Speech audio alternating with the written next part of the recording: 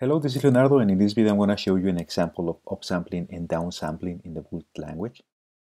And so what I'm going to cover in this example is just like the basic theory, and I'm going to make also a simple implementation. And I'm going to point you to the theory that you can follow in order if you want to do something more complicated. But the first thing is, why would you want to do this? Let's say that you have a signal that has these harmonics. This is a simple frequency representation. We have a fundamental, and then we have lots of harmonics.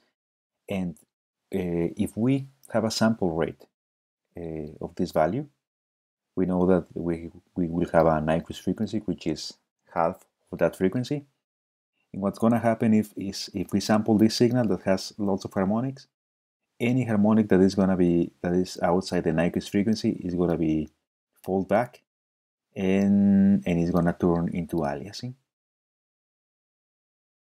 And if in a few cases where the aliasing is not that bad, what we can do is upsample the signal and use instead the upsample signal or the oversample signal to and filtering it a bit in order to create less harmonics. So let's say that I have my same signal and I upsample it by a factor of approximately 2. Then my sample rate is going to move to this point, and my Nyquist frequency it's here. And you can see that all the harmonics that this signal has are below the Nyquist, so nothing is aliased. And when I have this signal, I can operate on this one. Let's say doing distortions, also doing some kind of filtering on or any other complex algorithm that I have. And I have like a wider margin where I can act on it. So, and once I have processed my signal at a higher sampling rate, what I can do is filter, setting a filter, let's say with a cutoff frequency here, which is the point where, let's say that this is the 2022 kilohertz. And this is the point where from here, higher this frequency is things that cannot be here. So we filter, and then what we're gonna do is doing decimation or downsampling, which is we're gonna return the signal to its original sample rate, which was here, but we can see that we have filtered out most of the harmonics that are above the Nyquist, and then we're gonna have like no aliasing or much less aliasing. And it's usually made in this way. So we have original signal, then we upsample, then we process the signal, then we can filter it and downsampling it. And you can see that this I have this in a box because these two steps can be merged into one. And yeah, this is one thing that I'm gonna show you. So first, let's focus on the upsampling. For doing the upsampling, what we need to do is interpolation, and there are different algorithms to make interpolation, which means that we need to find points in between our samples. Consider that we have this signal. This is a sine wave, and I'm creating points. So I sample a sine wave with 15 points, and this is the plot that I get. You can see these are the 15 points, and yeah, we have these spaces. What I want to do when upsampling is getting points in between these two points. And if I just make a plot with Mathematica, a list line plot, what it's doing is connecting these points with lines, and I can see that this new signal it's close to the original, but I can still see like these two straight lines. But this is going to help me to find a point in between. But there are also other more complex interpolation methods. For example, if I just use the function interpolation, I think that it performs a second order or third order interpolation. It depends on the data. It automatically detects it. And then I have this new data. And then if I plot it, we can see that this signal is quite smooth and is very similar to the original sine wave. And if I use a higher order interpolation formula, we can get points which are much softer and close to the original signal. And yeah, so what I'm doing here, I'm taking my new, I'm sampling the new signal over this formula, and I'm oversampling it 4 times. So I'm taking, for each point, I'm producing 4 points. And this is my oversample data. And if I plot it against the original data, we can see that this is original. We had 15 points, and our oversample signal has 16 points. And so how can we do this kind of interpolation? The simplest way is using the linear interpolation, which is this case. And to do that, we can just take the equation of the line, where we have 2 points that are corresponding x1, y1, x0, y0. And we want to calculate the points in between, so we can just take 2 of these points and obtain an equation for those 2 points, and then just request points in between. So this is my base formula, and what I'm going to do here, I'm going to replace x1 by a value of 1, because we are making one sample step. And x0 is going to be equals to 0, because it's my start point. And then I'm going to replace x by the value that I want. So let's say I want to know the value at time 0. It's obviously y0. My value at time 1 is going to be y1. And then I can request anything in between. For example, if I'm going to do 4x interpolation, I can get like the first quarter. Then we get this formula. Then we can get 2 quarters. Then 3 quarters. And of course, 4 quarters is going to be 1. So let's write this in Vult. And what I have in Vult, I created this function which is going to do hard clipping. So it's just taking a signal, multiplying it by a gain, and clipping the signal to the range of -1 and 1. And right now there is no, it's a naive wave. There is no alias suppressing or anything. I'm just gonna compile this. Text to arguments. Okay, I need to pass a parameter. Okay, this is compiled and it's installed, and it's here in my regular hack installation. And you can see, let me lower the volume. I have, let's insert a sine wave, and we can see this is my sine wave. Let me lower the frequency. We have here the spectrum analyzer, which shows me that we have a peak at this frequency. And if I keep increasing the gain, we started clipping, and we can see that we have all these new harmonics that are added. I'm just gonna put it to the maximum. And what I'm gonna do, I'm gonna increase the frequency.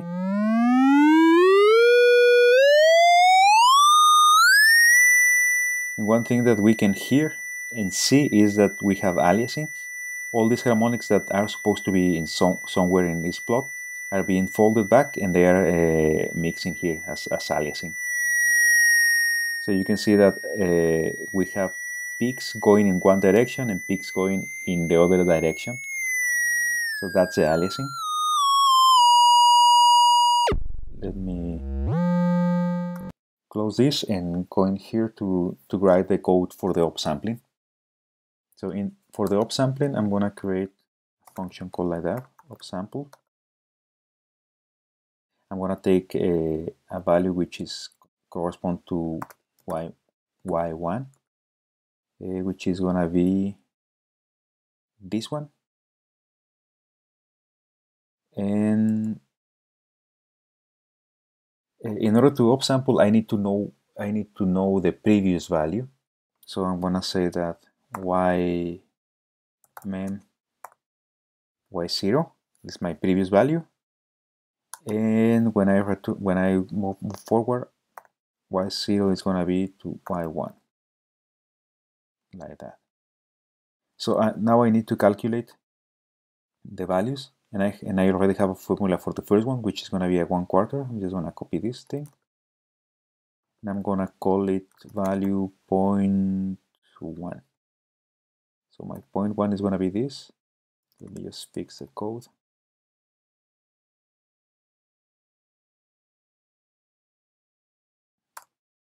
Like this. Then I need to calculate the 0.2, which is this.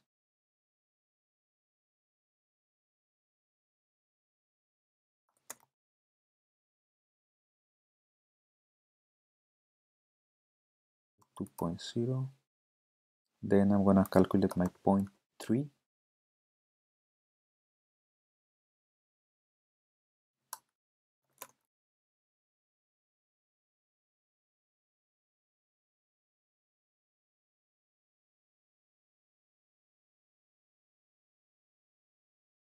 And that's it. I have my 3 points, and then I make my current value. I turn my current value in my previous. That way it's advancing in time. So let's return p1, p2, p3. If I call this function, so okay, here I have to make a decision. In this case, this hard clipping signal is not, probably it doesn't make any sense if I upsample the input signal and then process it.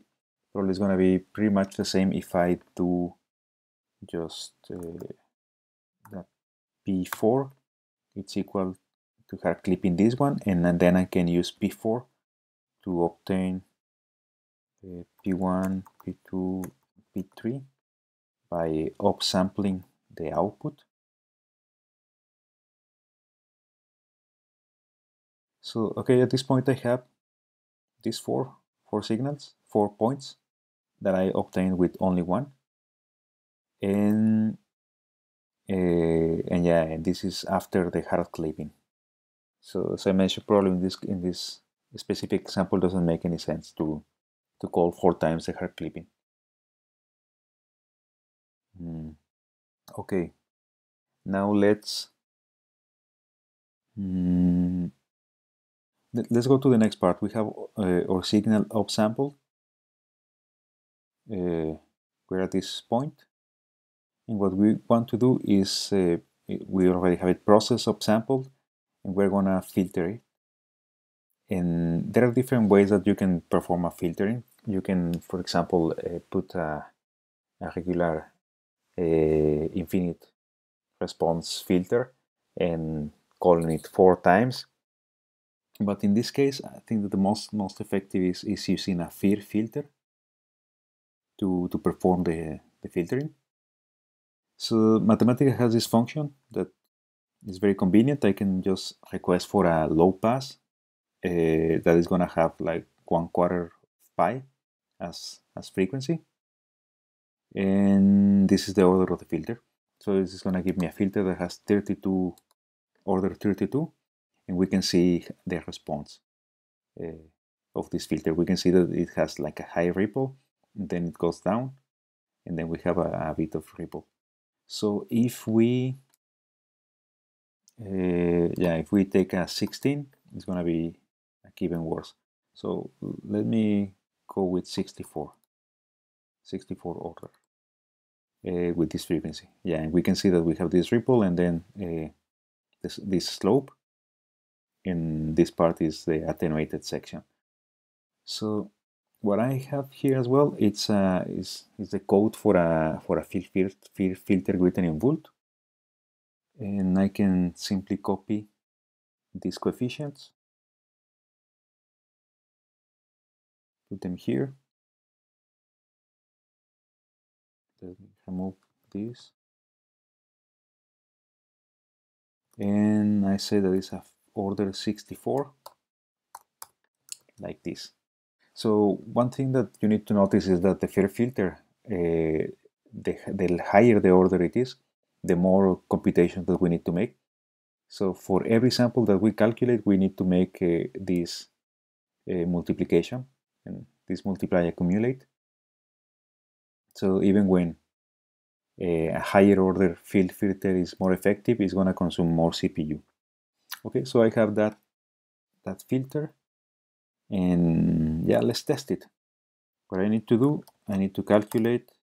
Okay, so first I'm going to implement the naive way, and then we're going to do some optimization. I need to calculate the point for 0.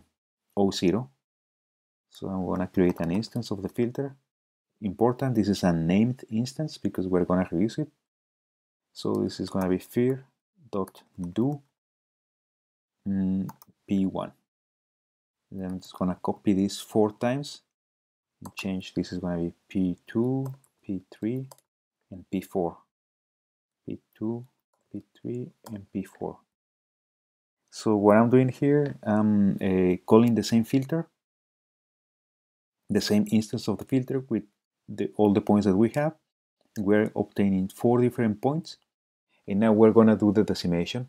In this case, the decimation is very easy because we upsample by 4.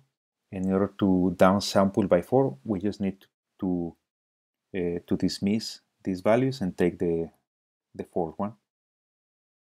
And when you do upsampling with at ratios that are different, that are not integers, what you're going to have is that your downsampling is not going to be as easy as this. So I'm just going to take this one, and this is 04. So let's see if I did everything correctly. I have this upsampling, I have the 4 points, I have the filter, and let's compile it and see what happens.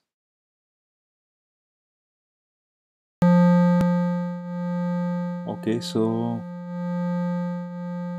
let me change this signal to one with more harmonics. Try to figure out.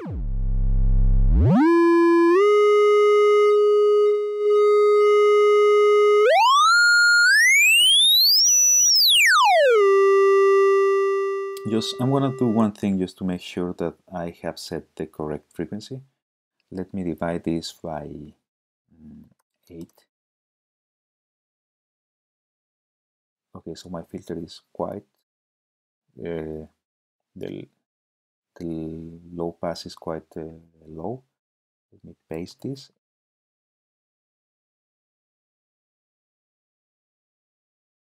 What I did, let me copy this part.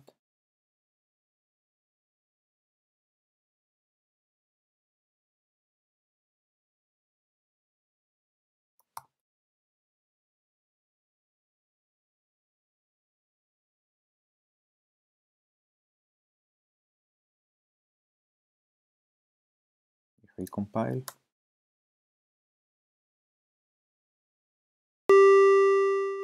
okay, so with that cutoff frequency, seems like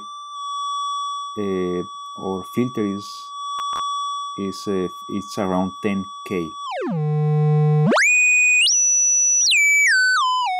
But you can listen that we still have aliasing because the level of these harmonics is quite high.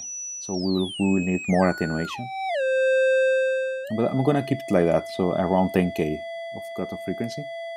And one important thing that I wanted to show you, let's see the power consumption. So this one is going around 2.5% of usage for this simple function, and that's because of the filter. But if we go back here, one nice property that the filter has is that we have to compute all these multiplications only when we want a sample. And in this case, we're dropping this signal. We're not using it at all. We're dropping this one and also this one. So it doesn't make any sense to compute the fear filter for it. And what we can do is using this companion function that actually just stores it into the memory of the filter, but skips it. So you can do this only in fear filters. You cannot do it in in IIR filters. So what I'm doing here, skipping all the samples and only performing the computation for the sample that I want. So if I compile this,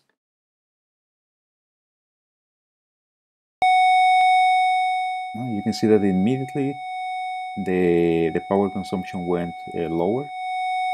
Before it was 2 point something, now it's 1.5.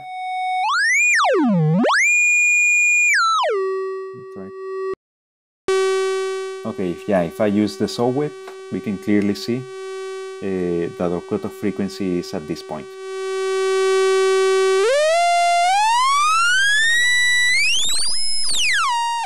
But there are still some frequencies that escape from the filter. And the only way of fixing that would be to make a more aggressive filter, which means consuming even more computational power. So let's see, if I go to 128, you can see it's a little bit more steep. And let me go to pi over 4, which is going to be a cutoff frequency around 20K. So yeah, it just moves a bit. So let's take this.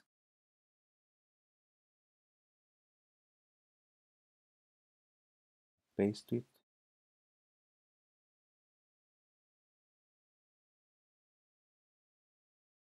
So a lot of multiplications that we are doing here. I said that this was 128. Yes. Okay, so I'm going to compile.